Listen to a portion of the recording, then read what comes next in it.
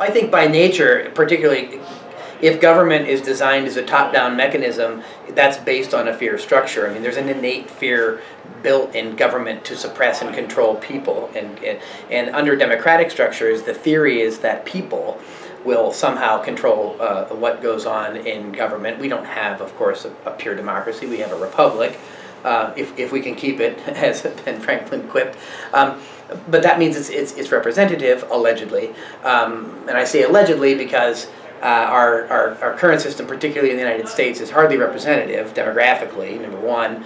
Number two, in something like the House of Representatives, there are so many people per representative, it cannot possibly hear the voices of all people. So that then is prone to interest groups to dominate, and the U.S. system is particularly dominated by money in a capitalist system. So there's a lot of conflation between voices and money. You know, money is not free speech, but it gets conflated that way, particularly post-Citizens United. But because of that kind of structure, I mean, the thing that's dangerous about the illusions of democratic structure is that people believe that they have a choice and we can choose X or Y, we can have Democrat, Republican. But it's all controlled generally by PR firms and through media. We live in a country where we can have 500 kinds of toothpaste, but only 2 presidential candidates, right? So it's by design to create this illusion of participation, because the fear is that if the people really do speak their mind and vote their interests, then you wouldn't have plutocratic control. And while people that have studied this for years know that, a couple years back, both a study at Princeton and Northwestern, both elite universities that pump out these plutocrats, did a study, and they said that the United States is in fact not a democracy in any way. It's literally a plutocracy, which means it's governed by the well-born. It's governed by the wealthy. It's governed by money and the rich. And the democratic structures that are put forward are designed to keep out, quote unquote, say, the rabble. And that's not really a position any different than Alexander Hamilton's, right? That the people are too stupid and ignorant to vote, and they shouldn't vote.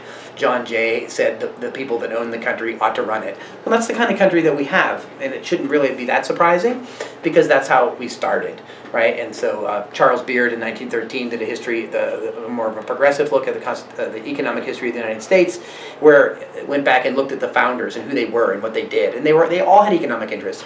So the idea isn't really that the United States started as some kind of pure democracy and then descended into something terrible, like not democratic. We were never democratic in the first place. In fact, we were probably far less democratic at the founding than the United States is now. But I would say that the impetus behind that entire trajectory, even if it's towards some more participation, I'm arguing that the participation is largely an illusion, because it doesn't necessarily net major changes that represent the voices of the masses of people in the first place.